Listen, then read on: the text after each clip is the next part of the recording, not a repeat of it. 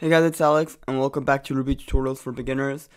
In this video, I'll be teaching you about arrays. Now, if you have no prior knowledge in programming, then chances are you probably don't know what's an array. But don't worry, array is a simple data type that you should know about. Actually, you will know about after this video. It's a pretty important thing in programming. It's used a lot, so yeah, make sure you remember it.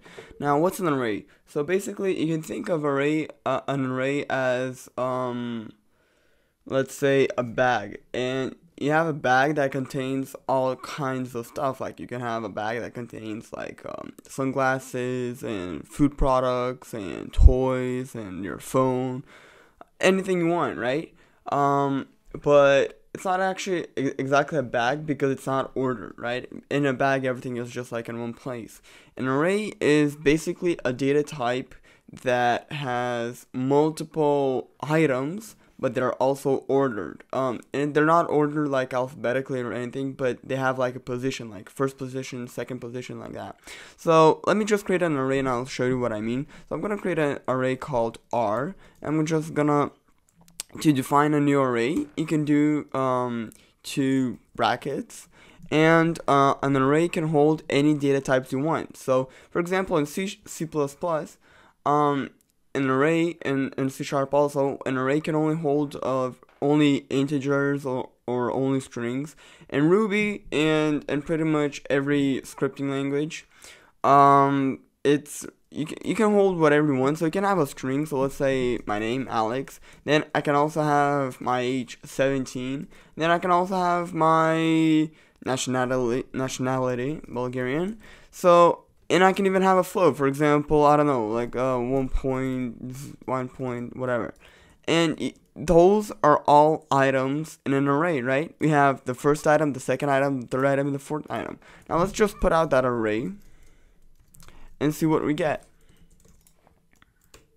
We get Alex 17 Bulgarian 1.2897, right? That's not a problem, and we have not defined 4 different variables. This is one variable that holds all these items. Now, one key thing to remember about arrays is, remember when I said that every item has a position, right? First position, second position.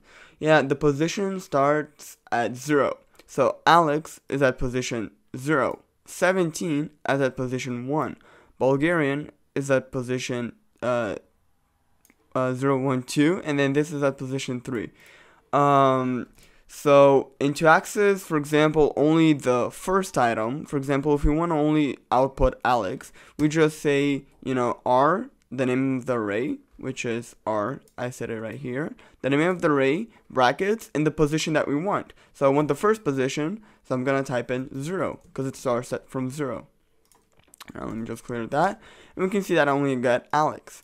Now, for example, if I want the second one, I'm just going to type in 1. Right? It's pretty straightforward. Now, if I want the last one, so there are 4 items, and I want the last one. I'm gonna type in 3. Yep, there we go. We get the last one.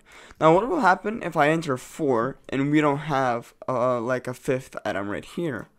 Let's see. Nothing. Because it will automatically just set it to 0. To nil, actually. So we get nothing. Now if you put out the array again, we see all the items because we have not specified a position right here. Alright, now now that you have a basic understanding of what an array is, I'm going to show you a couple of ways that you can set an array. So let's create a variable, and we can do, this is one of the ways to set an array. So you can do array.new, and then you can set, for example, 3 items that you wanted to hold 3 items, and then you can set the default for everyone to be, for example, yes. Now if you put out the array, we get 3 yeses because we have defined 3 items in the array, and the default value is yes.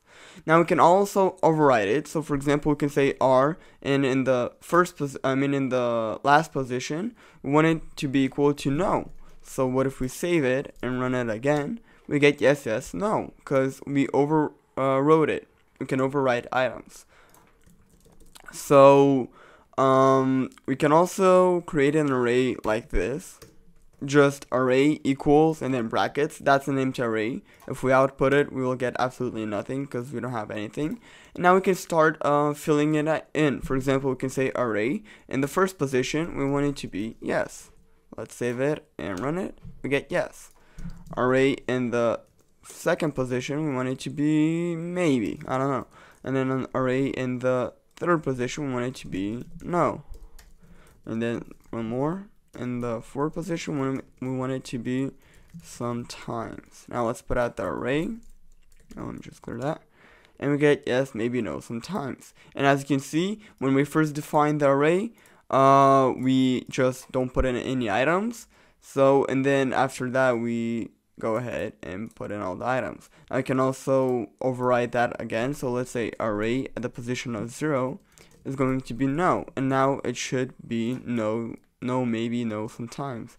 Yeah, no, maybe, no, sometimes, because we overwrote this. Alright, it's pretty simple as you can see. Array, now there's one more way. You can just do array.new. You don't have to specify, so this works perfectly fine, and it's pretty much the same as just doing like that. So you can also do array 0 equals yes. Let's save it and refresh. We get yes. But you can also set like 3 instances, and what will happen if we don't put the default value? So when we put 2 arguments, we say we want 3 items with the default value of yes. But what if we just pass in 1 argument that will be 3 items? Well, we will just get 3 nil items. It's nil. It's not 0. It's not false. It's not a boolean. It's just nil. It's nothing basically. So those are the ways to create an array and to read an array. In the next video, I'll show you a couple of array methods that are really helpful and useful when using an array. So I'll see you in the next video.